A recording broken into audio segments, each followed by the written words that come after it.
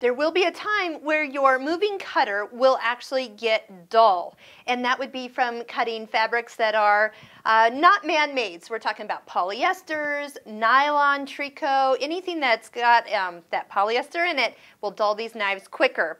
So in your accessory bag, you have a spare blade. What you're going to do is take out your wrench and loosen the screw or bolt here to remove and separate it out. You can also push this down and pull that out. As you put this on, you're going to notice you can actually tighten it anywhere within this area. What you're looking for is when you bring it back and your blade is in the lowest position, the cutter needs to be about 1/2 millimeter below the other one. Mine actually looks like it's a little bit further than that.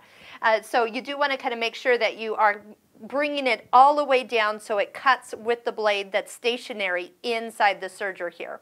So yes, nice to have that extra one, and then go ahead and get yourself another replacement next time you're at your Husqvarna Viking dealer in your area.